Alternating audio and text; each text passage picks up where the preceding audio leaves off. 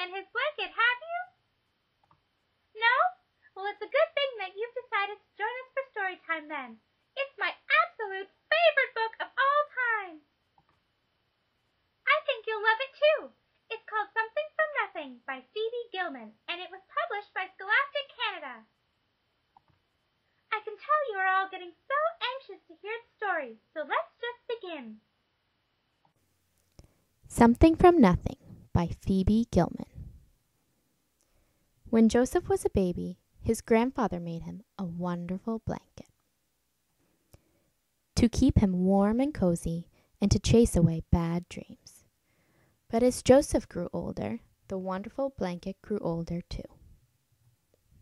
One day, Joseph's mother said to him, "Joseph, look at your blanket. It's frazzled, it's worn, it's unsightly, it's torn. It's time to throw it out." "Grandpa can fix it," Joseph said. Joseph's grandfather took the blanket and turned it round and round.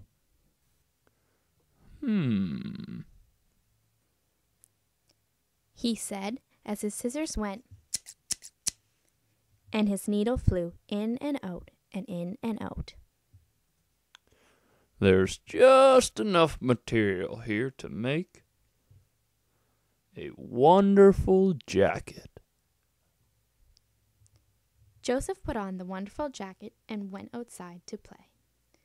But as Joseph grew older, the wonderful jacket grew older too. One day, his mother said to him, "Joseph, look at your jacket. It's shrunken and small, doesn't fit you at all. It's time to throw it out." "Grandpa can fix it," Joseph said. Joseph's grandfather took the jacket and turned it round and round.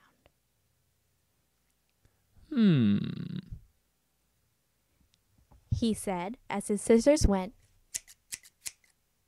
and his needle flew in and out and in and out.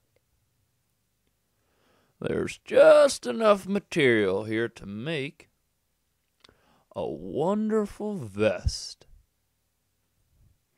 Joseph wore the wonderful vest to school the very next day. But as Joseph grew older, the wonderful vest grew older too. One day, his mother said to him, "Joseph, look at your vest. It's spotted with glue, and there's paint on it too. It's time to throw it out." "Grandpa can fix it," Joseph said. Joseph's grandfather took the vest and turned it round and round.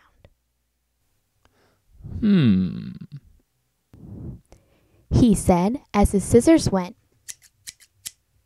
and his needle flew in and out and in and out. "There's just enough material here to make a wonderful tie."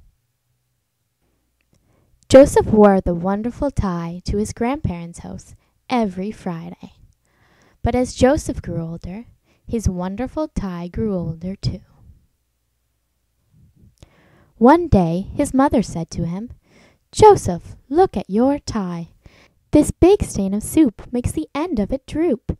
It's time to throw it out." "Grandpa can fix it," Joseph said. Joseph's grandfather took the tie and turned it round and round.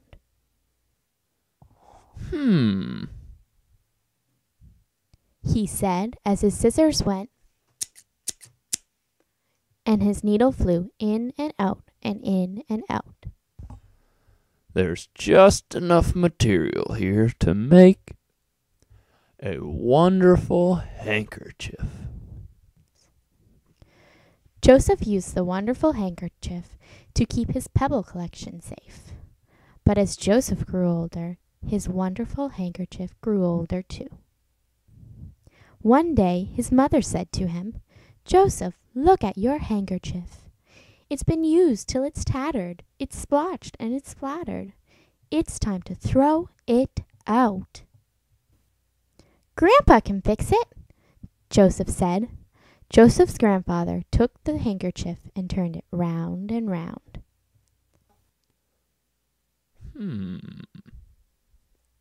He said as his scissors went, and his needle flew in and out and in and out. There's just enough material here to make a wonderful button. Joseph wore the wonderful button on his suspenders to hold his pants up. One day his mother said to him, "Joseph, where is your button?" Joseph looked. It was gone. He searched everywhere, but he could not find it. Joseph ran down to his grandfather's house. "My button! My wonderful button is lost!" His mother ran after him. "Joseph, listen to me. The button is gone, finished, kaput. Even your grandfather can't make something from nothing." Joseph's grandfather shook his head sadly. I'm afraid that your mother is right, he said. The next day, Joseph went to school. He said, as his pen went over the paper. "There's just enough material here to make a wonderful story." The end.